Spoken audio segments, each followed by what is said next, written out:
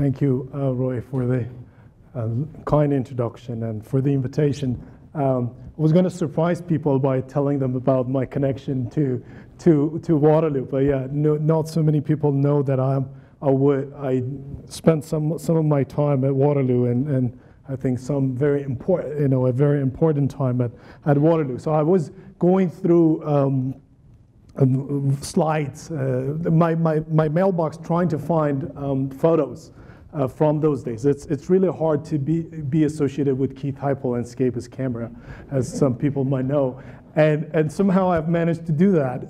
But instead I found some of my final papers and assignment, which made me think about what Waterloo played, the role Waterloo played in my future. These are like the final papers I submitted to my two courses I took at Waterloo when I was here with Don Byrne and Keith Heipel. And what I've done later on is pretty much the same thing.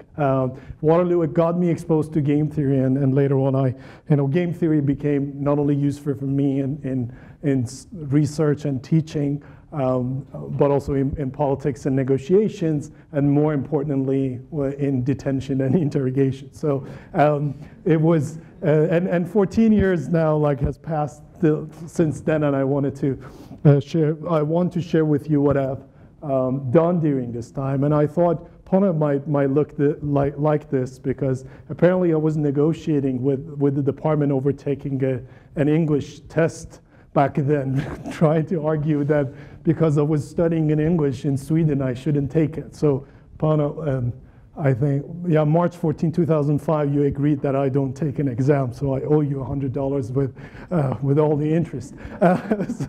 So that requirement was waived for me. But 2017, I got a chance of going to Iran and serving in politics. I'm not going to tell you my reasons for that, for taking that decision, making that decision.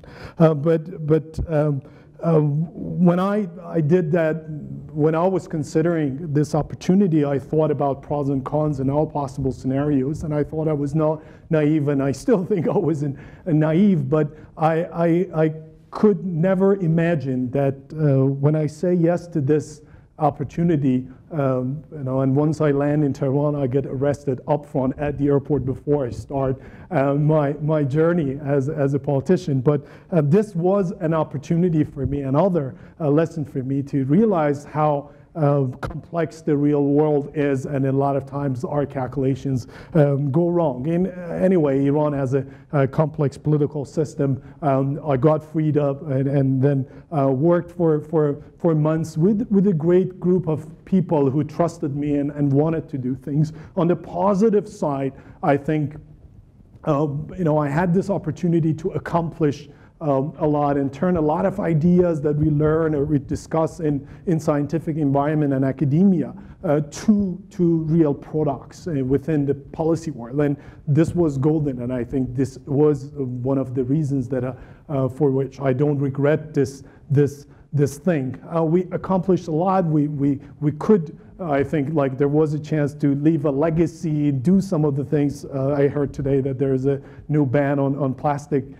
Here in Iran, I managed to ban plastic bottled waters in the Department of Environment, which was the great victory back then.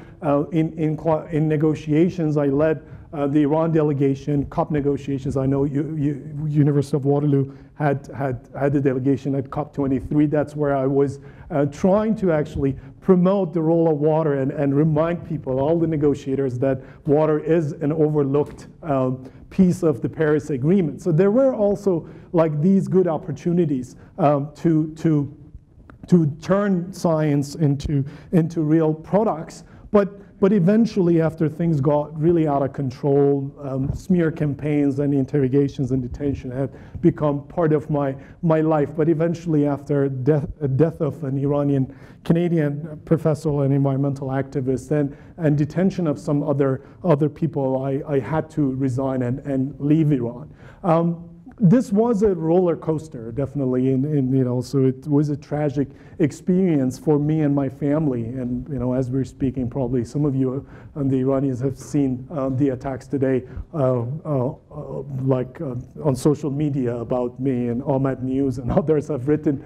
You know, things are still continuing. But if I want to be selfish, I want to think about the positive sides of this story, I think I can call it the best sabbatical that an academic could, you know, wish for, because I got exposed to, you know, life threats. They are serious, but in the meantime, realizing how serious things are, how different the real world problems are, how, you know, some of the times we are solving the wrong problem in academia. And I knew that 2 + 2 is not 4, but this was also a verification in the fleet that the whole is greater than the sum of its parts. Perhaps when Aristotle said this meant a positive thing. And I think still it does mean a positive thing when we talk about interdisciplinary science and bringing the bright minds together. But I mean it in a negative way, and you know, here, I want to use it as a reminder to ourselves that problem can get much more complex than what we think, and just simply focusing, you know, by focusing on parts of the bigger system, well, there is no way we can understand the whole system. And even though we learned this quite early in our education, we keep ignoring it systematically. Somehow we ignore complexity. We're not comfortable with complexity, and that leads to a lot of problems. And you know, some of the examples that I'm going to walk you through. So you know, as an example, in fluid mechanics and physics, we learned that water always goes from a higher elevation to a lower elevation, right? And in economics, we learned that we don't take decisions which are not economically justified. We're not going to, if they're not cost effective, we don't do it. Combine politics with this recipe. You do things which are crazy. You move water around, you transfer water, you pump it uphill, and you violate physics laws, you violate economic laws. And this is something that we early on in our education, we learn and we see it in practice, but we systematically ignore this sort of complexity, and we keep insisting our own comfort zones and staying in our own comfort zones and trying to see the problems from our own lens.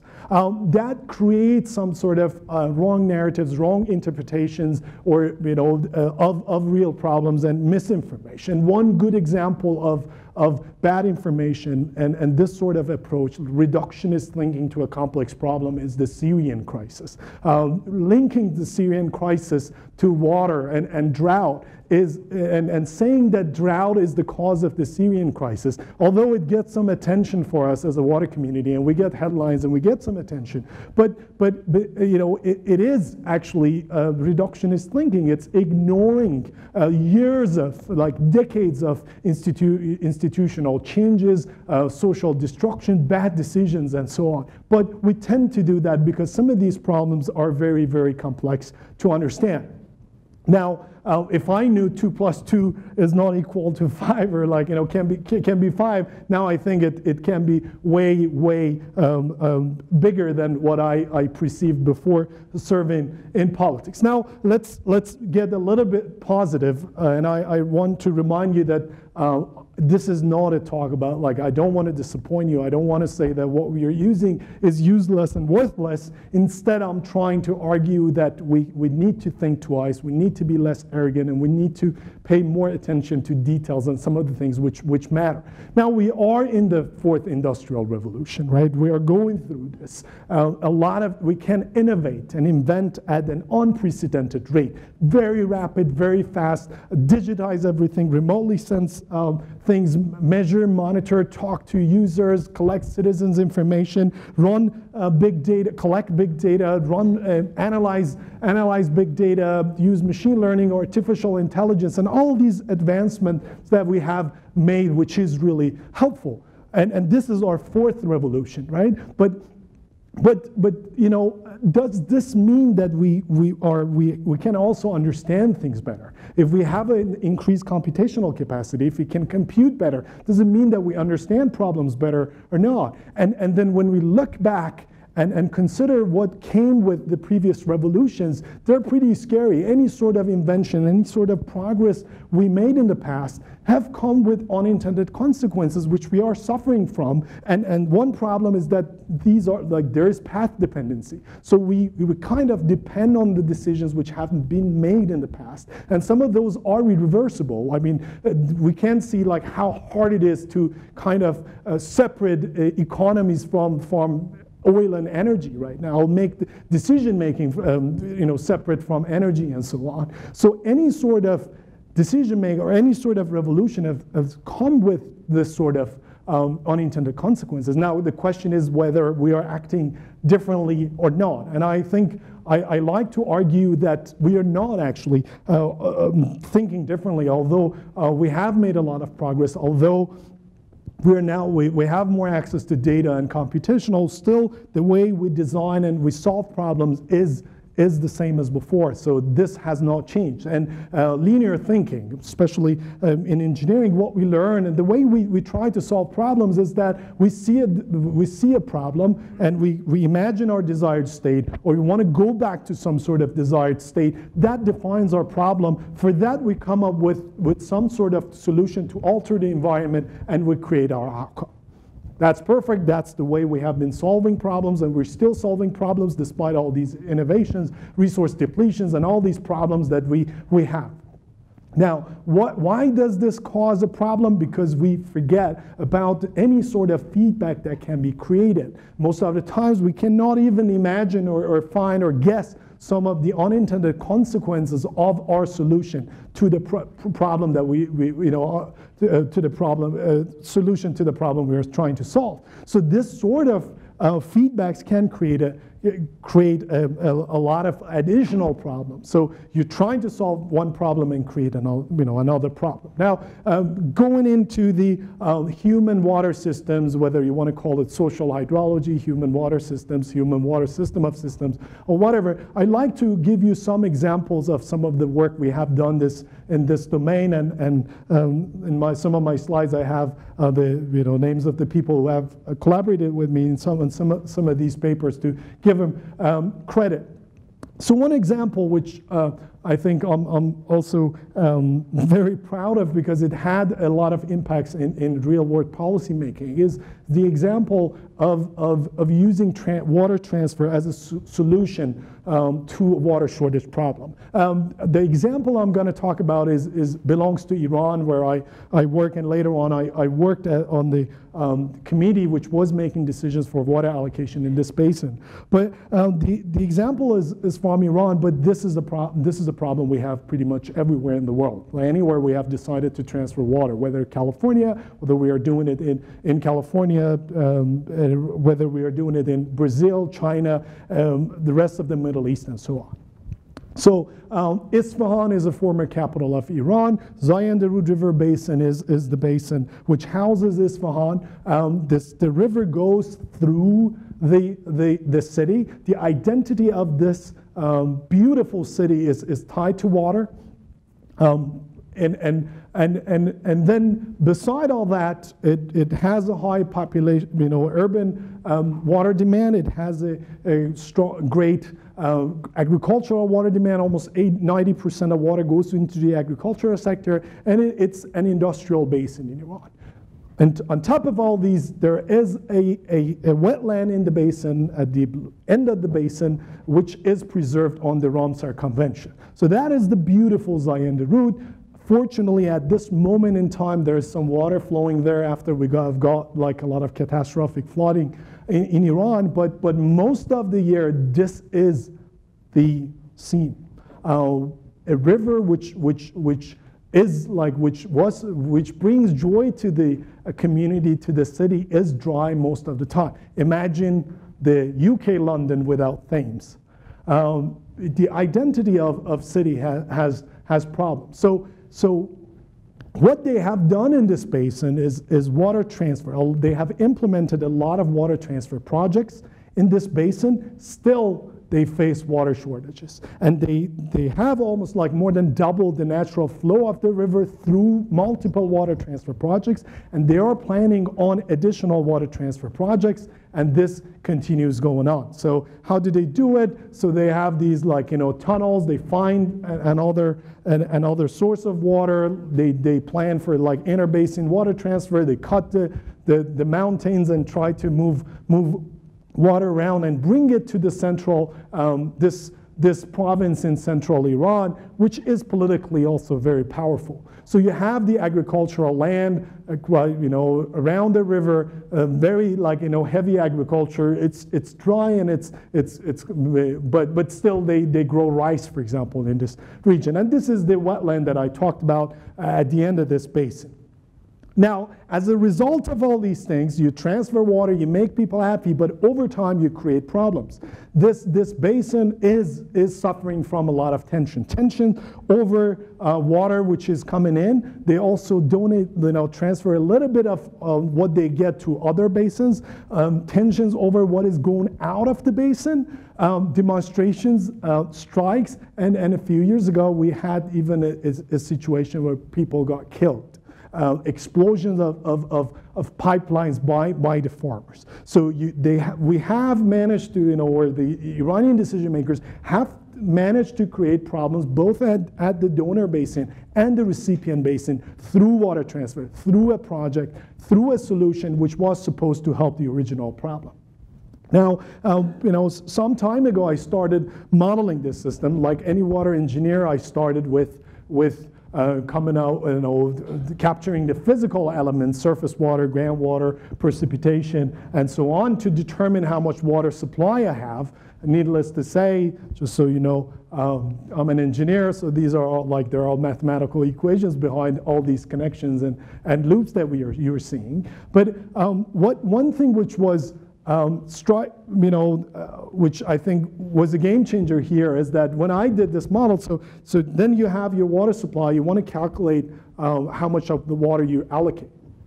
Then you come to these boundary things like, or exogenous elements or variables like water demand.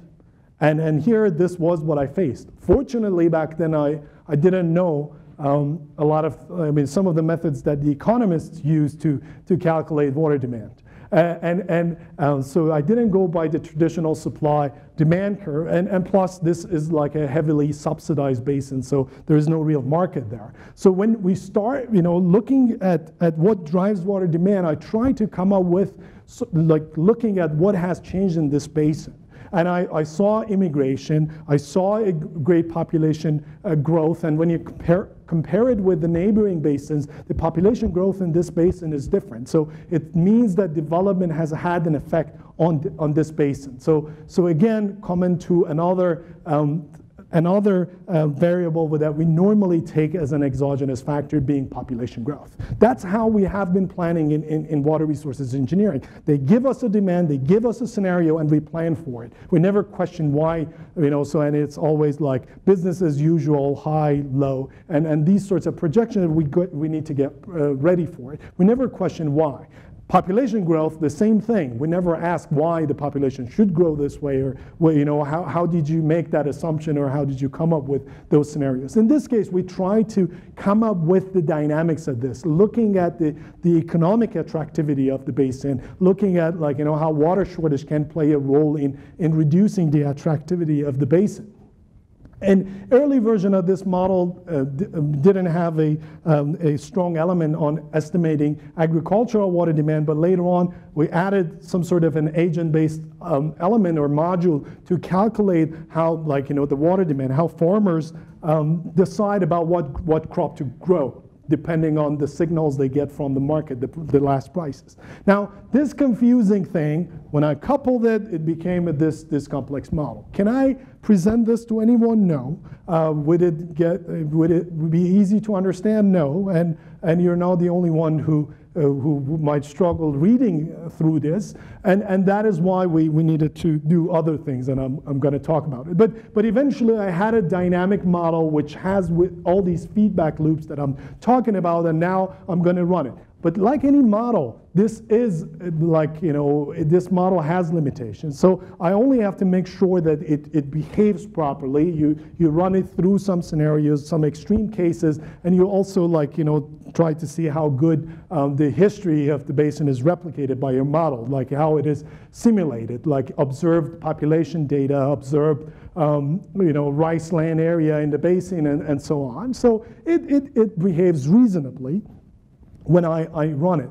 Then the next thing is I run it through based on some scenarios. The scenarios are how much water comes into the basin through water transfer, how much, what sort of interventions I use as a regulator to minimize groundwater withdrawal, to minimize surface water withdrawal, to cut water from the agricultural sector, to do this, to do that. And in all of these, this is an speculate, in a model like this, the best you can do is like to speculate about the future. It's not a model used for prediction with precise prediction. What we want to realize and what we want to learn through running this model over and over under different conditions is what sort of behavior do we see? What sort of overall behavior do we see?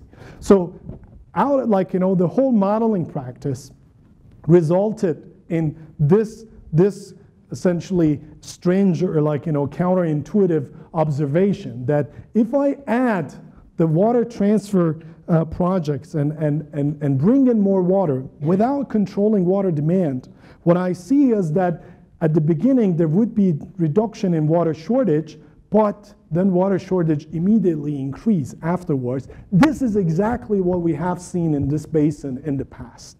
Now, again, I couldn't take this to the public. I couldn't take it to the decision maker. What I tried to explain to the public and what I tried to take to the decision maker was this. So trying to come up with an explanation of the structure which drives, or the archetype which drives the behavior of this system. So what we are doing in this basin is we see water scarcity. That's the problem. And what do we do for it?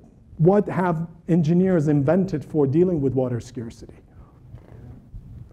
Reservoirs, water transfer, pumps, and all these technologies that we have. And perfect. I mean, in this case, interbasin water transfer. You can replace it with anything else. So we try to increase the water supply and solve this problem.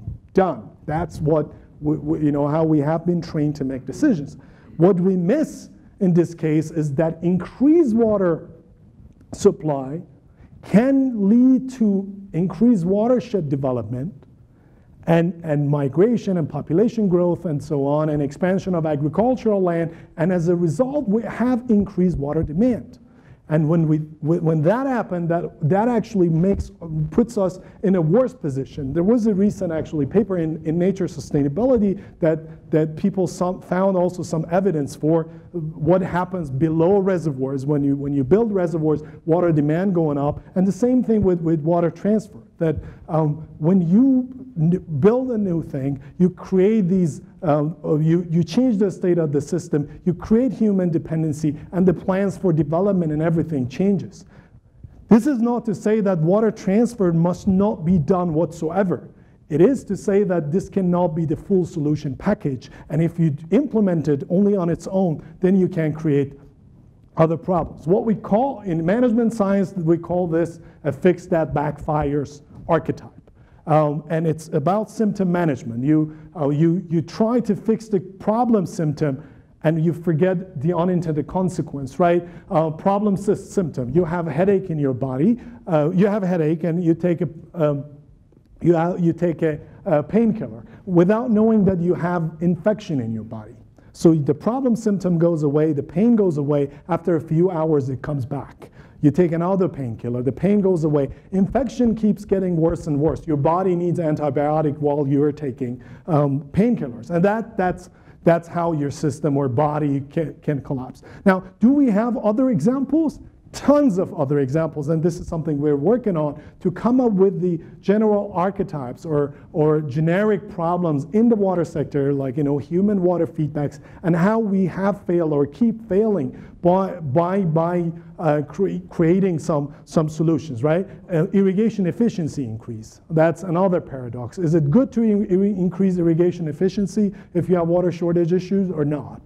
Evidence shows that when you increase irrigation efficiency, you lose return flow and your farmers start using more water. This is, again, not to say that irrigation efficiency increases bad, but if you implement it on its own, then you have other issues. You put people behind levees, you build levees and put people in floodplains. You make them vulnerable to any sort of levee failure. So a lot of things, and they have been in the literature in different ways, like, safe government paradox, development paradox, and a lot of, like, these examples. So this was just to argue that if we want to solve these problems, we need to replace linear thinking with nonlinear thinking. We need to think about the unintended consequences and problem, and the feedback to our problem. Now, unintended consequences are unintended. They're supposed to be there. They're supposed to be unintended, and many times you cannot predict or identify them. But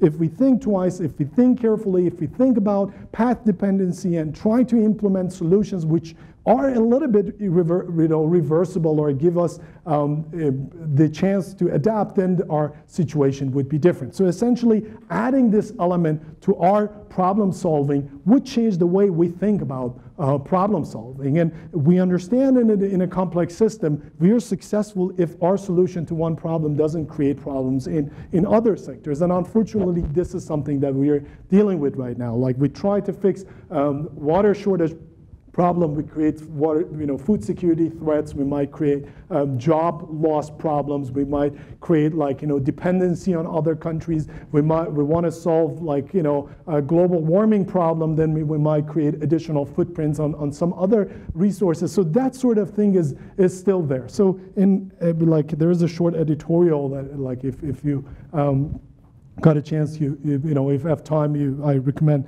that you read, is about how some of the, when you think this way, how some of the terms that we are dealing with, resilience, sustainable development, sustainability, all these things become, have dynamic definitions and are evolving concepts. And just simply monitoring, measuring them and calculating them can be very destructive and unhealthy to us. Now, by this example that I gave you, I tried to say that when you're dealing with a water problem, you're essentially dealing with a complex problem which has a lot of elements, physical elements, as well as human elements, socioeconomic and so on, political and so on. And this system, essentially, any system which has nature and human together has some major characteristics. Bounded rationality. There is no way you can analyze and understand everything, because the interrelated dynamics are there. Things are interrelated. These, there are causes and effects. Limited certainty, whether you call it deep uncertainty or whatever, they're there. Non-stationarity is there, and with humans you have evolutionary behavior. All of these are telling us that we have to be careful with what we say about the future of these things and how we model it. But if I take this big thing and put it in the whole universe, that's my water sector. That's how small the water sector is in the larger universe, which is a complex human environment system or system of systems. In that system of systems, I have many other systems that are managed by different groups, and they have interrelated dynamics within themselves, but also are linked to my system. Like what? I have the water system, say food system, energy system, now environment system. But in addition to all these systems, I also have economy, job, health, infrastructure, defense, foreign policy, and all these things. Now, if I'm a politician, if I'm a decision maker, how do I span or decide about how to use my limited resources, limited, say, political resources, economic resources, to solve the most pressing problems that I need to deal with? And if I'm dealing with the environment, if I'm dealing with water, how important they are compared to some other matters, like jobs, like employment. I mean, if you consider what Trump is doing, you can find the answer to this question. Now, in the public policy agenda, one simple rule that we can use, the Eisenhower box, is looking at, this is a recent commentary in Journal of Hydrology that I wrote. It's about urgency and importance. The way you make decision is you go with this, like if you can turn the light off for a second. So this is address first, so importance and urgency. So you go with something which is both important and urgent. Now tell me how important water is and if it's urgent or not. I think water is standing somewhere here, and you can turn the light on if you like. So water, its importance can be, relative importance can be argued when it's compared to other matters. Now for urgency, when you're talking about urgency, it's not as urgent as other matters unless, and in order to push it up there, you either have to get people very informed about the importance of and urgency of water, or you need extreme events. So unfortunately, in the water world, we remain very reactive. We don't implement reforms proactively. We don't, so if you're smart, we use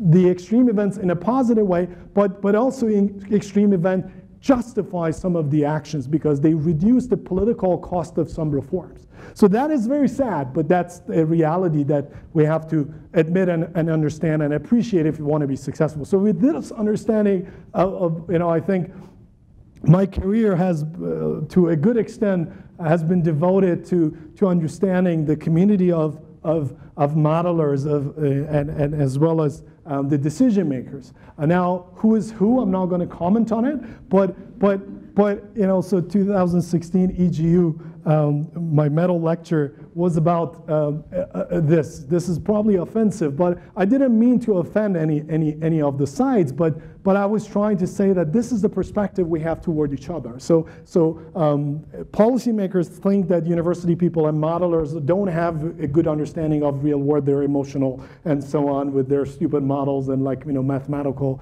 exercises. And the other side thinks the same way. We think they're irrational. They don't understand what is good. They don't understand maximizing social welfare and this and that and that.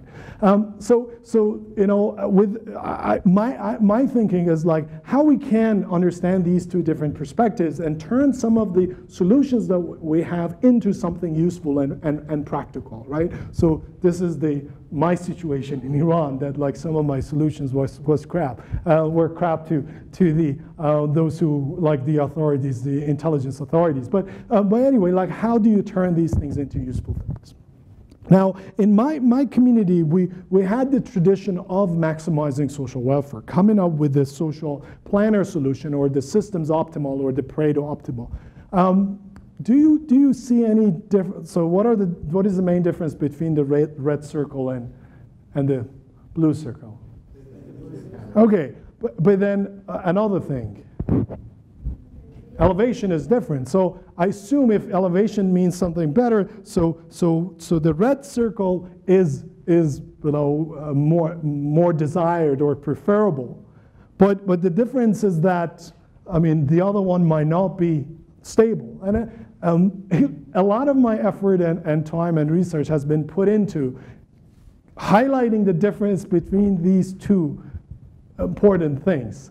Optimal versus stable. What is practical and feasible and reachable from the situation that we are sitting in, the status quo. Right now we're here. I know we shouldn't have this president there and that politician there, and we have to do a better job with our social welfare, our insurance, our tax, this and that and that. But what is feasible? I argue that a lot of times we lose the opportunity of using something stable, something which is incremental win, is that what you call them? So small wins for the sake of, because we're pushing so much for that big thing, for that ideal thing, for the whole world to get together and solve the global warming problem, for the whole world together to solve the immigration issues and get rid of all these problems which are there. And with a lot of people, I have had the pleasure of working over the years to ask if the solution that you have found on the paper, is it optimal? Is it stable, the optimal solution? Can you really implement it, or you need to think about it and package it in a different way or frame it in a different way?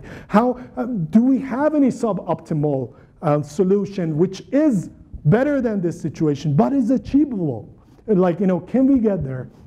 And what does it take? What sort of mechanisms? And that's another thing which is missing from, I think, in a lot of research that we are doing. Pathway, like how do we get there? So I have identified that good point there, but I'm not talking about this pathway of how do we get there in a realistic world. So now to get you, to give you an example of a real world example. So we were asked by the Omani government to help them regulate their groundwater system. They have saltwater intrusion because they're pumping water in the coastal area. 8,000 the solution, the smart solution over there was to use smart meters, smart water energy meter. They sit on the grid. They cannot manage, they cannot interfere with them. You can remotely measure things. I can sit in Waterloo and measure like which farmer is how much they're pumping through, like how much electricity they use. I can tell how much water they're using, and then I can cut it remotely. I can do peak shaving, cut it like during certain hours. So okay, we calculated. It's hard because you have to link your optimization hydroeconomic model with a groundwater model, a groundwater quality model, but eventually you find a way to optimize this system. So we do the calculation, we say which farm should be pumping how much. So this is 8,000 farms, we turned it into 1,400 grids, and we did the calculation, even saying which farms, like what sort of crops, what sort of summer crops, and what sort of trees they have to use, and how much profit they make, and then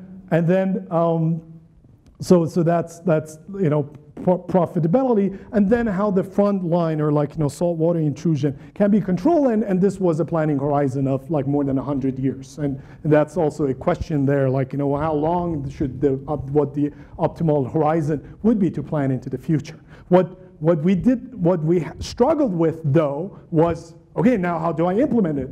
I have the solution, but would the government of Oman, would the Sultan want to make anyone mad?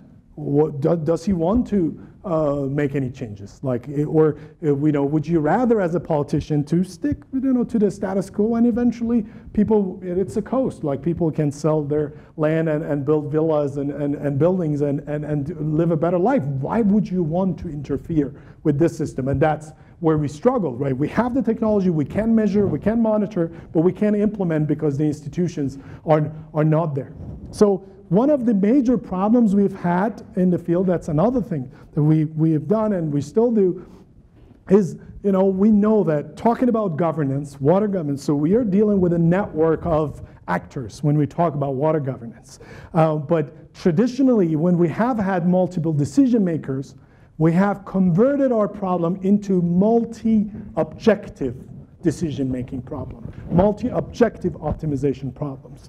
Now, if we were economists, we converted everything into monetary terms. If we were not economists, through playing with weights, we have tried to adjust that. What we do with this sort of action is the assumption, a hidden assumption that everyone is cooperative, everyone wants to do a social welfare, and then we can say, yeah, we can compensate them and make it fair to them. And by doing this, we essentially put a social planner in charge of a system who would tell everyone to do what they're supposed to do, and all these people think that person is fair and they will obey, and it knows it's in their best interest, and they would follow that. So that's one of the major issues that we have in our literature of water resources systems. And through different methods, we have tried to show how the willingness to cooperate can affect this, and how the willingness to cooperate of the parties can hurt this, can prevent us from reaching the optimal solution. And one good example of this is comparing social the operations research multi-criteria assessment methods that are frequently used in the water resources literature for allocation of for water allocation for water allocation, and compare them against some of the older cooperative game theory methods that were used to measure weights of parties within coalitions and stability of different coalitions for cooperation. And when, in this case, what we showed was that in this paper, that what is actually the best solution according to the operations research methods are the worst solution when they're measured in terms of stability and reachability. So that is a very interesting and I think counterintuitive observation and one reason for not making a lot of progress in many cases. Now, with this understanding, in my world, every person, whether a terrorist, a person who rescues other people's life, Trump or Ahmadinejad or Chavez, they are rational. The point is that they have a utility function that I cannot understand. And every bad decision has a good reason that I need to go and figure out, right? So they know what they're doing. They know what they're trying to do. It's just us that we get surprised with their actions because they think differently. They don't think about the long-term benefits. They don't think about the cost they're having. Another issue that we have worked on and I think is another major issue in our problem solving in human water systems or human nature system of systems is that we keep talking about processes. Like I was I worked as a negotiator and environmental diplomat, and taking photos and say ambitious things and signing off the crazy things are easy, but no one talks in those meetings. No one talks about how do we get there. It's like let's solve the world's problems. And in many of the things we do in the literature, we talk about the processes, about like how fair things should be, what sort of indicators we should use, what are the targets, and so on. We rarely talk in the literature about the substance to trade. What should be traded? Who should be paying what to who? And if the substance is even there, can you solve the problem of global warming? The global warming climate change negotiations got stuck for a good amount of time, and the positions of the countries have not changed. And when I was negotiating for Iran, I was also defending the rights of Iran and talking about the historical responsibility of other countries about greenhouse gas emissions and so on. So the positions are not there. What we are missing is the substance to trade, and this sort of focusing too much on indicators and processes and how to bring people into the room and talking about this can prevent us from reaching a solution. So that's another paper I did with an economist out of Calgary. He's retired now. But on substance versus process in water negotiations. So the third issue is something I've worked on, which I call the strategic loss. It was and that is the issue of linkage. If water problems are rarely about water, I think, when it comes to negotiations. People have different sorts of utilities. When they want to block the negotiations, they keep talking about cubic meters and cubic feet. But in reality, they have utilities that many times they don't reveal. So water is about other things. It has different functions: food, job creation, environmental benefits, and so on. When you want to block it, you keep it in that space. In that space, in the water space, water negotiations, water games can be zero-sum games. Once you link them to other issues, then you create the opportunity for trading things, for losing in one game and winning in the overall linked game, because I'm dealing with you in 3-4 different games. The reason that U.S. and Canada can come up with some deals, or like U.S. and Mexico can come up with some deals, and I think like North Korea and U.S. might not come with deals, or Iran and U.S. might not come with deals that easy, is that their interlinkage, how they're linked in different games are different. So through this sort of linkage, we can create opportunity for for traits. And that's another thing that we need to discover. Now, we're good. We're talking about water, food, energy nexus finally, and trying to think about these opportunities for traits. But we can definitely do more if we remember that our complex system has more components than water, food, energy.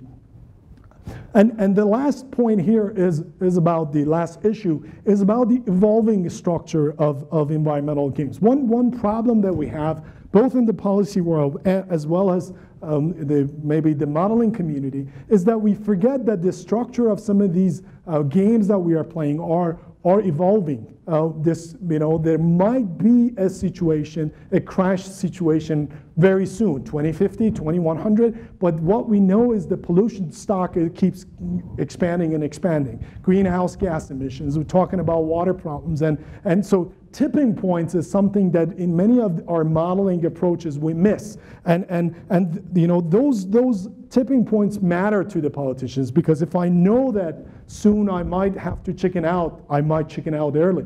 We showed the example of this in the California Delta problem a few years ago in 2012, that we showed how the California Water Transfer Project started with something very cooperative and got into conflicts, got into the prisoner's dilemma, a state where non-cooperation was the best strategy, but now is getting close to the chicken state, and soon we have this issue. And in 2013, I had this is by far the hardest paper I've written. The original paper was 17 pages.